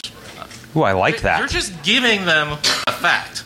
It's up to them, the leadership, the difference between a leadership and then you're just down the, like, your line people is, the leadership is required, their job is to figure out the future. Does the future mean going to war? But they have to have accurate information to do that. And if you're not providing that, then you're not doing your job. And they might still go to war with the wrong information. Does that make that better? Against maybe the wrong people doing the wrong things? And that doesn't make sense either. Point that you're assuming internal publication versus external publication. I was assuming external publication, right? Like publishing to the public versus publishing to your command. It matters. Yes, we're back to internal versus external communication. I think it does matter, and to that point, you could publish internal without publishing externally. I was assuming external publication here as well. Yeah, but I mean, particularly the boxing in, right? If the public opinion is what would generally box that in, right? But I mean, it is a fascinating thought there, right? If you are not providing your leaders with the best possible information, are they going to go to war anyway? Go to war for the wrong reasons? Go to war with the wrong people? Fundamentally, intelligence is a decision support service, right? Attribution, of course, is part of that decision support. Are we then not providing we're not, basically, the folks are going to make decisions one where inaction is a decision, right? And so as they talked about at the end of the last talk, inaction is a decision, right? So if we don't act and we don't publish, are we then making the decision to give them bad information to make other bad decisions? Yeah, that's a great thought. The only thing I'll add to that is, let's say that we didn't have their unmarked planes and nobody knew except for one guy who attacked Pearl Harbor. Nobody died in this fictional Pearl Harbor, but it absolutely destroyed our base. No loss of life, but one person know who did it. Would that person not be obligated to stand up and say, hey, it was Japan, everybody, or it was this person who ordered the attack? When you have a damage, especially to national critical infrastructure or whatever it is, that's an act of war, whether anyone died or not. And that's why, to me, it doesn't matter whether your attribution was public or private. What you have there is an act of war, in my opinion. So, now, can I ask, before you move away from the mic, does it change if it's not an act of war? I don't think there's such a thing that an attack on a national power grid is not being an act of war. Let's slide away from the power grid for a second, though. Like if we had an attack on, let's say, manufacturing infrastructure that's not critical for national defense, right? Not directly like building bombs, let's say the Dixie sugar plant down in Savannah, Georgia gets taken offline. Nobody dies, but there's a huge financial impact to the area of Savannah, right? Because sugar apparently is all they'd be drinking, the sweet tea. Do you? That's ridiculous. Anyway, so I'm from Georgia, by the way, so I can say that. But anyway, or maybe not. But does that change the game? Well, I'm from Texas, and we have something called castle law, and I'm not personally. I'm very familiar with that. So. I'm not personally a big proponent of it. So I think in this case, if you didn't have full understanding of the reasons why the attack happened, again, we talked about that. If you didn't have a full understanding of what the intent was, all you know that there was an attack on a plant, I think that absolutely does matter, and that your response should be different. Okay, so if your response should be different, can I ask how? I know I'm putting you on the spot here, and if you don't want to answer, that's fine too. I don't have an answer for that. Okay, fair enough. Very good question. I'm always looking for other opinions. That's why I ask, because I have thoughts on this as well. But yes, go ahead. So I was leaning towards ethical, but I feel like there's not quite enough information to make the choice, which is, so you've postulated here killing hundreds of thousands in the war, understanding that's to add context, but you haven't given what happens if this attribution is not made and foreign policy continues. Right? If we know that an adversary has now shown intent, what is the next thing they're going to do that we would have prevented had we killed 100,000 here? Yeah.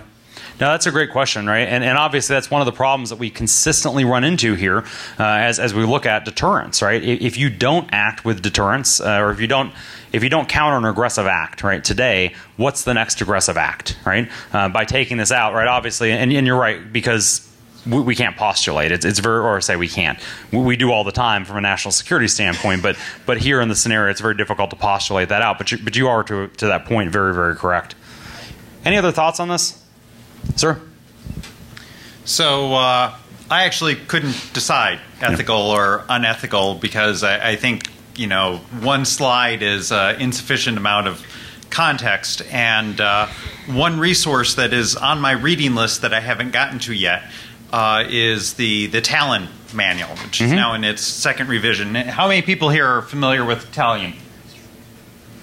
Not enough. Yes, One please. hand. Yes. Right, exactly. So the Italian manual was put together by a NATO-associated group, you could say. So many different NATO nations, including the U.S., contributed to this. It was people from the governments, from NGOs, and from academia across public policy, legal, technical, all contributed to it to address these exact sort of issues. At what point does, what's the line between cyber espionage and cyber war? How do cyber attacks fall into that? Where, the lines between cyber events, kinetic events, that sort of thing, and provide sort of an overall doctrine for these exact sort of things. And I think to be able to make any sort, and ethics definitely plays into that very heavily. And so I think before trying to make a decision on that, I would want to be more informed by a framework like that to think about it. Yep. Yeah. So to that point, if this is something that interests you, this kind of topic interests you, the Talon manual is definitely a good read, although it is a thick, very dry. It is not an exciting read. It's doctrine, right? At the end of the day, doctrine is not exciting, right? Unless you're a doctrine geek, in which case, whatever, right? But, sir. So I think one of the things that, and maybe it's getting a little too much into detail for this scenario, but in order to attack, and I think it is really an attack in this case, a national power grid and not kill anyone.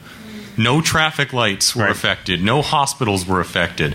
That is an incredibly targeted, precise attack. To be able to show that you can take down a national power grid at that scale and not kill a single person. And I think that, to some extent, is more of a dangerous attack than killing people in a city because the traffic lights went out. There's a car accident. And so that's showing that you have utmost control of their vital infrastructure, and perhaps even is more important to retaliate against. I like that. So about Ukraine. Yes, it was seriously in both of the Ukraine attacks. Nobody has cited. Ukraine hasn't come out and said, "Hey, here's the death toll from either of these grid interruptions." It's not to argue that the proximate cause, right? You mentioned like a traffic light, right? A traffic light might have been the proximate, or the power outage may have been the proximate cause of a death through that. But again, even there, Ukraine hasn't been public about any number of. I have a hard time in this scenario or theirs even, right? But I'm going to roll with theirs and say that so far there's been no, basically no claim even that the deaths were caused there. Right? So it's a very interesting point there, and I think to that, any thoughts about the Ukraine attack there? And do you think? I wonder, bringing it back to the topic at hand. Please, yeah. I wonder if it's an attribution issue, and the deaths weren't attributed that way because the lights went down. And so, the drivers should have responded correctly. The lights went down. You're supposed to turn, always stops. It's now their fault. But was it their fault? Are we attributing the deaths there to that cyber attack, or are we falling back and saying, well, we don't know how to attribute this anymore? Maybe it's an attribution problem there. Yeah, I mean, look, I do a good deal of expert witness work, and I'm not a lawyer, but I'll mention there's a term called proximate cause, right? So, for instance, I spilled my soda on you, and you ran over to your hotel room, crossing the street so that you could, change, and you got run over by a car, right? You wouldn't have run across the street if you weren't soaking wet with soda, and so legally, the proximate cause of your death, right, is me spilling soda on you, right? And so, from an attribution side, though, right, the cause of death on the coroner's certificate is going to be like, he got run over by a car, right? But the proximate cause might be different there, right? So misattribution versus, right? Yep. That's a really great kind of point there, right? We're not doing a good proximate cause level analysis of some of these deaths, I suspect, or impacts. It's the same thing with the UK ransomware a few years ago. There's been zero attribution of all of the surgeries that didn't take place, the people that didn't get picked up to go to the emergency thing. Nobody's done any assessments of that at all. And that's, we talk about Ukraine as an Eastern European country. They're once above the level of sticks and fire. We're talking about a British national government has, it's a very modern Yeah. that has done zero effects of that. Yeah, so to memorialize that, basically WannaCry is what we're talking about here. The WannaCry attacks, obviously NHS got taken down in the UK. There's been zero attribution of death there either, and clearly they have the reporting infrastructure to do it. They haven't been willing either, based on people that didn't get picked up to go to the hospital, surgeries that didn't happen, diagnoses, etc. Nobody's labeled it there either. And so, yeah, I think it just solidifies the point we're doing a bad job of proximate cause level analysis. Sir? So I apologize, I missed the first half of your talk, but I assume, given this scenario, that you're an analyst of some kind if you're doing this kind of work, right? So in my mind, I would even go so far as to say, not only are you ethically bound to do the attribution, I'd say you're unethical if you don't, because the whole point of what you're doing is finding attribution and reporting it. That's the whole point. Yeah, so that's a great point there, right? So you took the job, you signed up to do the job, right? If you aren't doing your job, are you ethical? Are you acting ethically, right? And I have big feels about that, really big feels about that, definitely. All right, I got to counter the argument a little bit. So how about you take the exact opposite view? You were contracted to do it for a private agency, and they told you don't release it, and you were contracted, and now you've got the attribution. So wait a minute, if we're gonna play the whole you're bound to release it, I happen to agree with you personally, but if you're bound to release it, what if you're bound not to release it and then you leak it? And then you have whistleblower laws and all that. Attribution and proximate cause don't come back to your core question of, is it okay for me to cause something that kills a bunch of people? I generally prefer not to kill a bunch of people. But if those bunch of people are going to kill me, I'm going to shoot them first. Castle law, dude, worry. So that's, and just transparency, I came here because I can't answer these questions. Me either. And I enjoy the conversation. Yeah. And I thank you for adding this to the DEF CON type world. I have to go, but I'm really enjoying it. I appreciate it. Thank you. I just want to say thank you on the way out. No, I appreciate that. And hey, to that point, right, kind of coming back on, man, that was deep. Yeah. Awesome, man. But yeah, coming back to that point, though, right? We talked about if you don't do the attribution earlier, kind of what's the next order effect? I believe that was you that brought that up there, right? What do they do next, right? And so, this is something that I think in the forensic side we deal with all the time on, criminal act, right? Where there are a very limited subset of criminal actions that you have to report, and everything else you probably are not. Probably not nothing. You are legally not required to report, but ethically maybe should or shouldn't, depending on who's paying the bill, right, and what their concerns are, and the whole. And I'll tell you that regularly I do forensics cases where I see evidence of crime that we don't report, and that could be a whole separate discussion down the way there. And what's that? Out of scope. But it's very. I think it's very related though, right? Because particularly here when you're talking about a contract type thing where somebody says, yeah, bury that because it could kill somebody, or they say publish it because it's your job, right? And then you say I'm not going to publish it because I think it's easier on the bury versus leak side, right? Because some organization can bury, but I think it's a great topic, great thing to think about. Sir?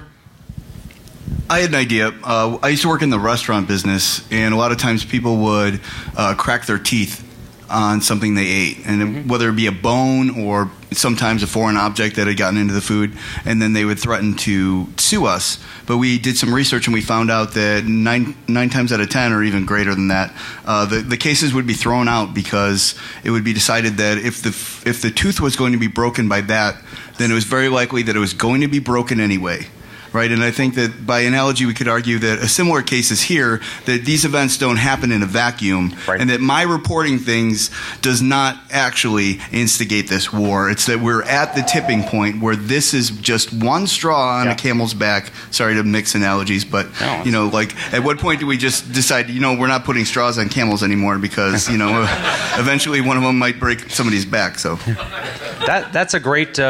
That's one. I was unaware of the issue with the restaurant business thing. I did chip a tooth actually at I don't know if I'm legally allowed to say where. I don't think I am. I chipped a tooth at a major chain when they had a broken dish actually in piece of a broken piece of dishware there in the piece, and they just immediately settled with me, and that was it. Right? They cut me a check and called it a day. But I didn't think about the fact that again, if that tooth broke there, it was probably going to break eventually anyway.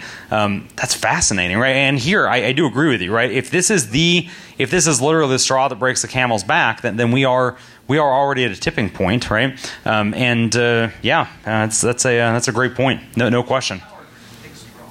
Well, it is a big straw. There's no, and I intentionally look. I'll be the first to tell you, I intentionally threw this up here for that reason, right? Because I think it's easier to start. I mean, when we start talking about ethical norms and what are our ethical norms, as well as what should our nationally, right, and internationally ethical norms be around this, I think it helps to start with those big straws, right?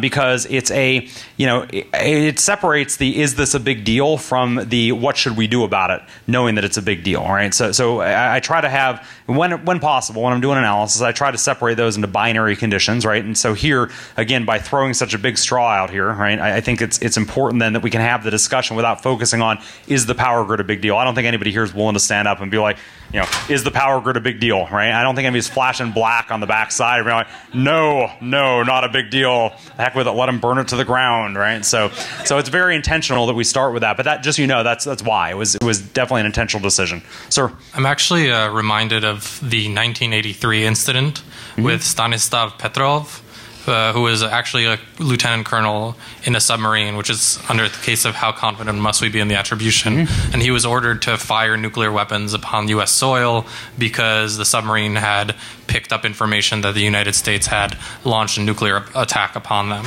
And he did not do this, and he did not start World War III because of his inaction, even though it was his obligation, his duty, and a direct order, and he faced a court-martial. So I think that you need to have supreme confidence in your attribution, and even that, then you need to actually realize what the long-term loss of life of your actions would be, right?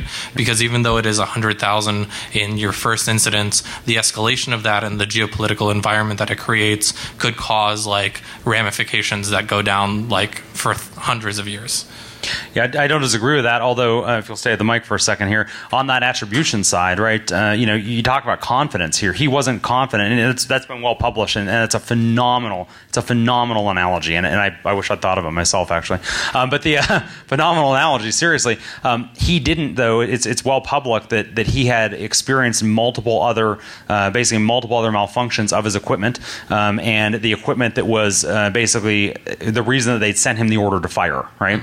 And he had experienced multiple other issues there. In fact, I don't know if you've read The Dead Hand or know about the Dead Hand system, but there was Russia basically built a system in case of massive nuclear war that knocked out their communications and knocked out everything else that would still fire their weapons regardless, right? And so they called it the Dead Hand system. Basically, if they weren't continuously getting a ping, if there was nobody basically coming back and saying, yep, we're still alive, don't fire, they were going to fire, right? And several times they had systems around that detected launches, right, from the U.S. Launching over basically over the North Pole, and several other operators decided, based on confidence in their data, not to fire. And I'm curious from a cyber standpoint, right? What do you think the parallel is there, right? So in having that lack of confidence in data. I think there's a large amount of certainty in the confidence of data in modern day, which is why the Petrov example isn't totally analogous. But I think it's also easy to falsify attribution of an attacker and basically say, oh, the Russians stole our election when it was the Chinese, or oh, the Chinese are interfering when it was actually Russian influences. And I think the ability to falsify that information, which has become so easy, does kind of hurt the ability to attribute attacks to a certain extent if the attacker is extremely experienced and if that's their direct intent. The attack isn't, but the attribution misalignment is. Yeah, that's a great point. I would partially argue for a moment, just kind of devil's advocate, right? You said that it's not totally analogous to the 1983 Petrov situation because our data is better, right? But then simultaneously said that basically the misattribution, intentional misattribution, is a big deal. We also have systems that routinely malfunction, right, and fail to provide data. So very often it's a scenario where it's not a question of is the data itself accurate, right? Very often we say, hey, I detected this on system A, and if this other condition doesn't exist on system B, then, right, basically if one and not the other, then it's a true positive, right? But if system B has malfunctioned, right, and simply isn't providing that data, right, then what appears to be a true positive is not really, right? And so this is a scenario I run into a lot with incident response, right, where a particular system simply isn't collecting, and people make bad judgments based on the unavailability of data, right, where they don't even realize the data isn't there. So I'd be interested to know, like, have you experienced that, or what your thoughts are around that? I don't have much experience on like data attribution, so I can't really speak to it to the level that you can. But in instances where you like can't attribute properly in that manner, being aware of that and just like staying your hand would probably be the best recourse. I can't disagree with that at all. I agree 100%. Right. So know what your data is telling you. Stay your hand. Awesome. Thank you so much. I appreciate it. I think to that point, it's everyone in the room that knows your background is pretty telling. You get up in front of the room, and numerous times today you've gone, well, you're never 100% confident. And so with someone with your sort of background saying that, I think that's very telling that, well, gee, if someone who's highly experienced is never 100% confident in the attribution, that's probably not, it should never be the tipping point to war. At most, it's, I think realistically what we would see, at least in the U.S., is this would push some further action, some further intelligence, whatever, that's like, okay, well, we're pretty sure we know who it is, so we're going to go off and do some targeted action to confirm that before it escalated to this level. Yeah, so taking smaller scale actions instead of escalating to the level of war. Yeah, 100% behind you on that. Multiple sources of intelligence on the same event before moving forward with public attribution. Yes. So that's the key. Multiple sources of intelligence on a single event before moving forward with any before moving forward with public attribution. Yeah. Although I'm going to devil's advocate you here and point out that even private attribution or lack thereof can have a significant impact on foreign policy and actions taken. So absolutely agreed. However, I think it is a personal responsibility to determine if you want to work in an organization where private attribution within, that's being only shared in a certain element, if it is acted on unilaterally without collaborating sources based on level of confidence, and whether or not all source analysis using multiple sources is happening before attribution, that is an ethical choice. Whether or not you want to work in an organization would make a decision based on one unilateral piece of digital evidence which could have absolutely been misattributed. Preach. I love it. Seriously, like that more than anything else, I mean, that's really something that wanted to talk about, wanted to get across today, right, is that when you work in cyber threat intelligence, right, and I think it's difficult to know whether or not, to your scenario, whether or not you're working in an organization where when you publish this will be the outcome, right? A single piece of private reporting. There's some faith there and definitely situational, right? You may think that would never happen, and of course the reality is we know actually that the National Intelligence Estimate, right, the annual National Intelligence Estimate draws routinely from, because this is widely public, it's widely open, the National Intelligence Estimate pulls from vendor reports. Right, and we know this, and so as you as a vendor, both private and public vendor reports, right?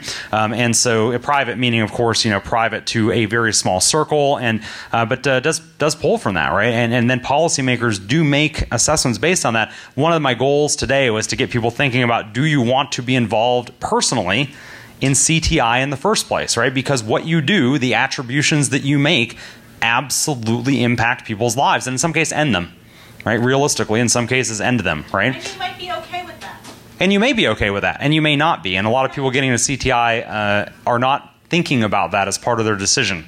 And I would throw out there, one of my goals, at least, was to walk away, hopefully, having started a conversation about when should we be doing attribution. What are you personally comfortable with? Is this something that you want to, do? Anyway, sir. I think one part of this that's missing is we're not mature in the way we think of proportionate response, especially combining cyber to kinetics. And I don't have an answer, but it bothers me. Yeah, so proportionate response, actually, to this gentleman's point, the Talon manual actually tries to address that. Tries. I don't think they have an answer either, but to your point, that's incredibly profound, right? What is a proportionate response, for cyber versus kinetic, right? When we move out of the cyber world into the kinetic side, it is... It's tough to know what the proportionate response is, right? To this other gentleman's point, though, right, if you don't respond, what is that next impact going to be, right? We already know that you've got somebody with an intent to impact or a group with an intent to impact. How does that change the game? So, yeah, love it. Love it. So want to kick over another scenario here.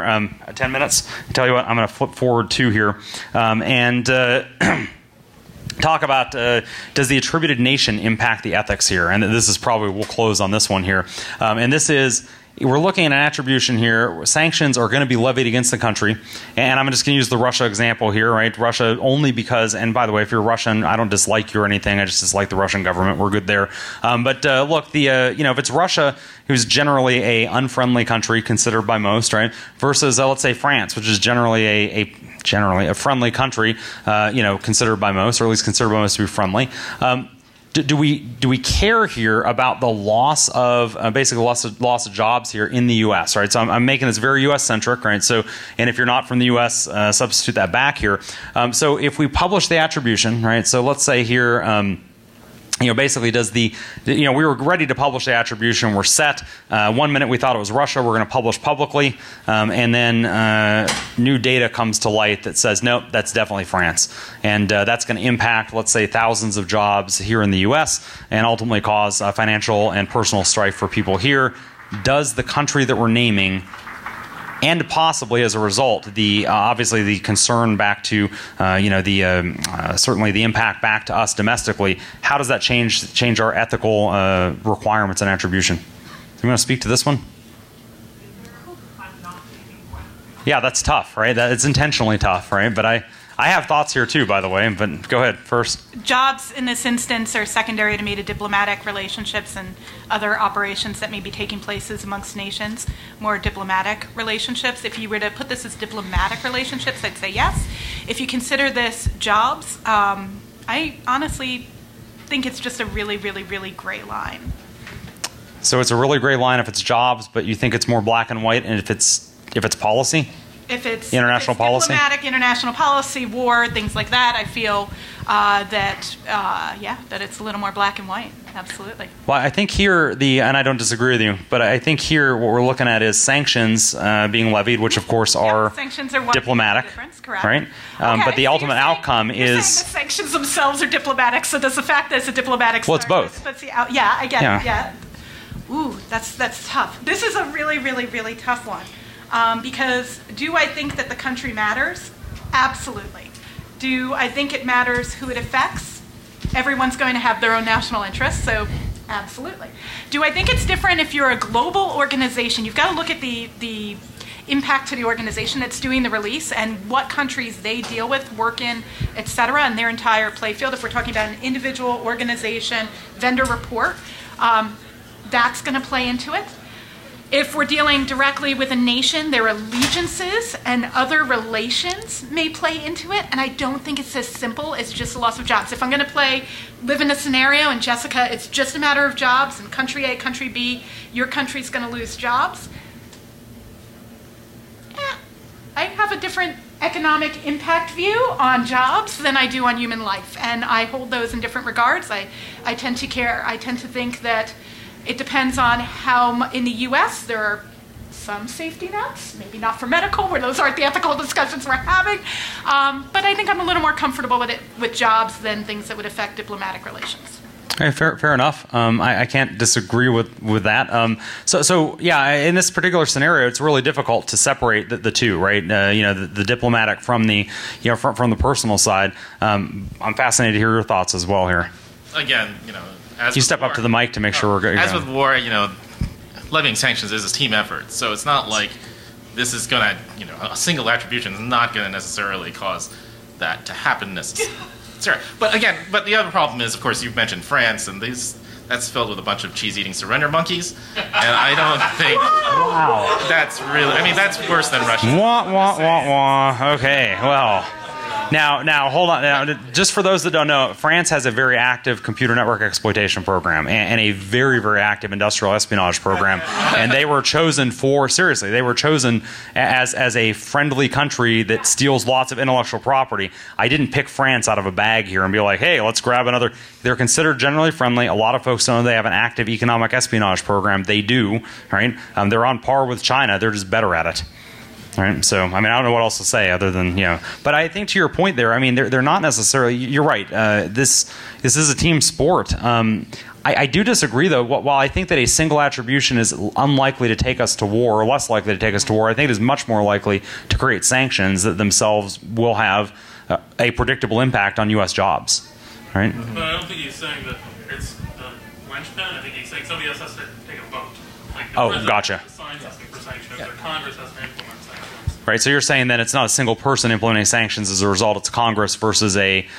But of course, acting on your analysis, potentially. Right, that's true. But again, I don't think levying sanctions is a major diplomatic event. So that is something that you have to mobilize the whole government to perform that. Yeah. Yep. And it's really unlikely that single attribution is really going to do that. I don't think.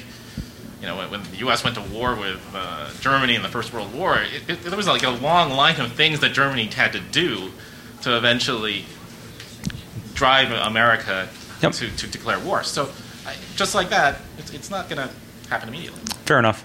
Yep. Sir?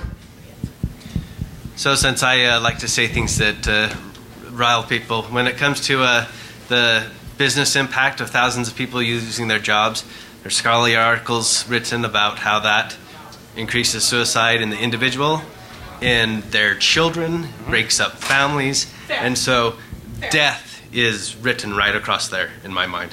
One of the things that we keep talking about too, if we break this down in the 5 ethical working theories, we have a few of the general ethics that are fighting against each other, and that's why we're talking about it. Indeed. But and the reason why we try to associate a value to certain things, such as life, is because a couple of the workable ethical theories actually weigh the pros and the cons, right? But really what we're talking about is how confident am I? Am I lying? So having a high level of confidence, but it should not play at all what country it is. Okay. Except for there are a few workable ethical theories that will let you weigh that in, but then you'd have to be thinking very myopically. So what about the ethics of the country and how they would treat people who lose their jobs? So is it ethical for a country to think about only their things and not about how it affects others? No, but that's the reality. And actually there is some ethical discussions around that, but we shouldn't. Right, hold on a sec. Yeah, Mike. We're losing the mic here. Yep. Yeah. If you will, please come up to the mic. Thanks. If it's France and they've got a good social safety net, to Mam's point, you will end up, that person will then fall back on that social safety net. If it's Russia, they're going to have a whole different life when they lose their job. So. Yeah. And even in the scenario here, I was looking at basically your attribution causing job loss at home, not in the foreign country itself, right? Although that certainly would be another ethical discussion that we could have separately. It's a little bit harder to think about that in terms of away from home. So there are 5 workable ethical theories, and that plays into 2 of them. Yes. So of the 2 of them that it plays into, one of them is the one that it's okay to kill people under certain circumstances. So. Yeah, no, I think the big thing I took away from this, by the way, though, and I love the point, is that economic damage isn't just economic damage. Then when we look at it like that, it's a very myopic view, and I don't disagree with that at all. And maybe some of us do it intentionally to make our own career choices. Yeah, maybe some of us intentionally look at economic views or economic damage as only economic damage, and we do it through cognitive dissonance, right, to allow us to look in the mirror every day and go to work. And even sanctions is a pretty broad spectrum there. That I mean, it could be everything from just a little okay, maybe a couple jobs are lost to we've got an entire trade war and entire industries need to be bailed out and that sort of thing. And I mean, the important point that should be brought up here is with the APT1 report that it wasn't government sanctions, but Google actively, in response to Mandiant's investigation, said we are rolling back what we are going to be doing in China, and that did definitely have economic impact on a U.S. corporation. But quite frankly, Google ain't doing so bad today. So. Awesome. Hey, I think that's where we're going to cut it out here. Shane is give me the 5 minute to go and then the 1 minute to go signal here. I greatly appreciate it. Thank you very much. I will give you the last word, but I did want to say that someone mentioned earlier that it's unlikely that we're going to come up with an axiomatic or a programmatic way to come to these decisions. There's not going to be any algorithm that we're able to tick a bunch of boxes and then here's the outcome. But I think that being the case, that's the reason why we created this village was because we need to start finding out what the kind of questions are that we do need to be asking. And so because we have to make these decisions, right? And as people, we need to know like what the questions are. So I want to thank everyone for being here and for contributing to the conversation, and especially Jake, thank you for coming and asking these great questions. Yeah, no, and hey, thank you so much for putting this together. Again, I don't have the answers here either, right? I mean, I have opinions on everything out here. I'm pretty vocal in a lot of those opinions. If you follow me on Twitter or read blogs or publications and whatnot, where I contribute to. But to that point, right? I'm positive I'm not right about everything either. And I appreciate the Ethics Village for setting this up and giving us this opportunity to discuss this. Because while we're not going to create an axiomatic framework, I think this works a lot like tabletops, right? For incident response, when we go in and do a tabletop, for instance, we can't possibly work through all of the possible incident response scenarios and how we're going to deal with each one of those. We do tabletops as generalizations to say, hey, here's how I would react to this type of thing, right? And I think when we have discussions like this, we can start to build scenarios out where at least it's predictable what our response is going to be given a particular set of inputs. And I think that without that, it's a very, very difficult thing for us to do. And as we build those out, I think it's important, of course, obviously, to consider the ethics of that, right? So I'll break here. By the way, I'll mention if you want some, we played off, this isn't completely ethically whatever, but I forgot to take the second bag of this to whose slide last night. You may remember, and I don't know what the ethics of selling your gamer bathwater are, but this gamer on Twitter was selling bathwater, her bathwater for like $30, and that created a big stink. And I made a joke about, what I would do instead is sell hacker urine. Basically, you could spray that on your servers, right? And it would mark your territory so other hackers wouldn't come compromise your systems. And then one of the folks who works for me, anyway, he went and bought a bunch of little perfume bottles here, way too many of these, and filled them with food coloring. I'm assured that it's only food coloring, right? But it is hacker urine, protect your servers, and it says now stops pandas, or now repels pandas, excuse me. So if you have a Chinese store. So if you want one of these as a memento, I need to get rid of these because I don't want to carry around another 60 vials of hacker urine for the next, anyway. Appreciate everybody coming out. Thanks.